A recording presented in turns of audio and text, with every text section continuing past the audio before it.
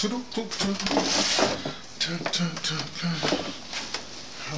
should I wear? Which one should I wear? Well, you know it's late in the afternoon, so I'll do the new ones. I'll do the new ones. The ones I got to take to the States without. Oh, let's see what happens. Do it like this. New glasses. Real glasses. But it's evening. I might be losing my light here. Just real quick.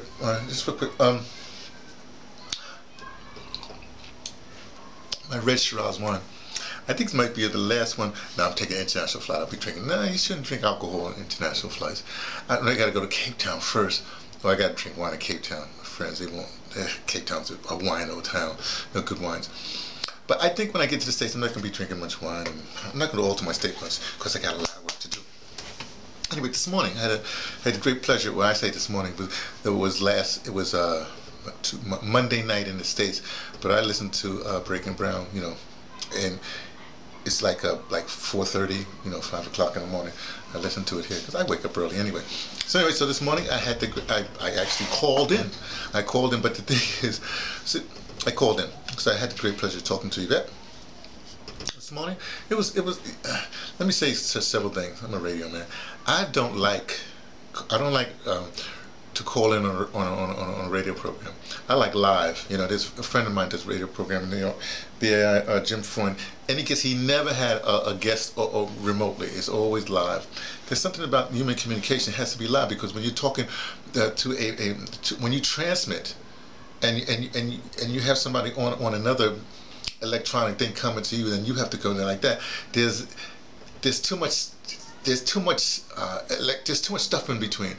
For me, it has to be a person to person. That's why when I do my interviews, I usually leave it on the person. I'm behind the camera because I gotta concentrate on that person. I want them to concentrate their face, whatever happening. I want the camera going back and forth to me and trying to choose who to get. No. So when I do interviews, one-on-ones and like that, always live. I don't do telephone interviews. Don't get me wrong. If I'm doing a radio program and I take telephone calls, yes, but gotta be a good telephone system. I wax on like that. I'm sorry. But so anyway, I really called. I called. There's some sort of spiritual thing. I realized that I wanted to call from Africa before I left and get to, back to the States because I just wanted to establish that. Also, my call was about something. They usually talk about these politics and reflecting on what happens and reacting and reporting what happened. And my role in this thing is I'm not going to call up every week, whatever have you, but maybe every other week. It will be really about the arts, how we can get, on a low level, certain things happening, to spread the word of ADOS. So what happens is basically, Dr. Darry and his wife, and they inform Yvette, Miss Yvette and Attorney Antonio Moore. They inform them, and then they sort of distill information. And as they're distilling, we see us distilling the information to get our marching orders from one source like that. To me, then you have to take a look at what they've done. You look back at what their source is, and the artists have to take those two entities and make art about that. Be it little skits, whatever it is. Be it competitions, be it school projects or whatever have you. In other words, you may have little packages. They were talking about the movement in DC when ADOS in DC at that hearing. A woman did great work and has a package that has all the points and stuff like that. Those kind of packages, if it goes to a community center, after school program, or some kind of entity like even a choir.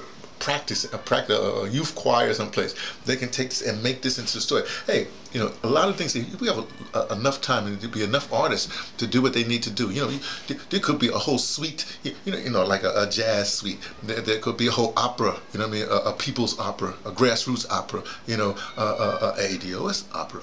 Those kind of things, but they have to, but the source has to be grounded. Of course, you have your own ADOS meaning, but the source has to be grounded for this movement in what, let me repeat myself, in what Yvette and Antonio distilled, but also be checked by the Dowdy and whatever else they put.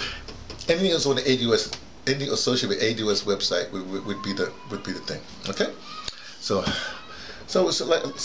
I look forward to everything. And it's going to happen. Man, this is such a great movement. I can't even place great movement. This is great reality. That's the whole thing. I'm happy. I'm meaning eat meat, tea from the meat, tea from the Pattersons, taking the train to Tibet, letting you know what I only suspect from ADOS of the ADOS. That would be the American descendants of chattel slavery.